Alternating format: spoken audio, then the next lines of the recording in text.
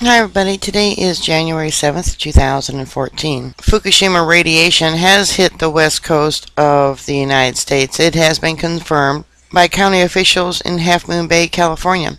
This comes from naturalnews.com, and this Fukushima radiation makes landfall on California beaches. Lab to test food for radioactive cesium-137. Radiation from Fukushima has reached the shores of California, and this has been confirmed by county officials in Half Moon Bay. They conducted radiation tests and found a 500% increase in radiation on the beaches there. Alarm has been raised over the past few days thanks to amateur videos like the one showing alarming high Geiger counter readings on the beaches. I shared one on my Google Plus site. It was there in Pacifica, California. It was showing areas which had 800 counts per minute of radiation.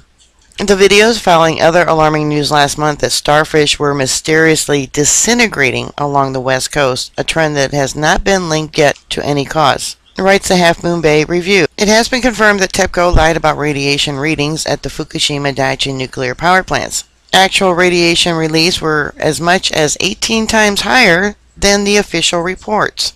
It is now widely believed that nuclear experts that radiation elements such as cesium-137 have entered the food chain in the Pacific Ocean and have begun to arrive on the shores of California. This means seafood caught in the Pacific Ocean must now be tested for radiation.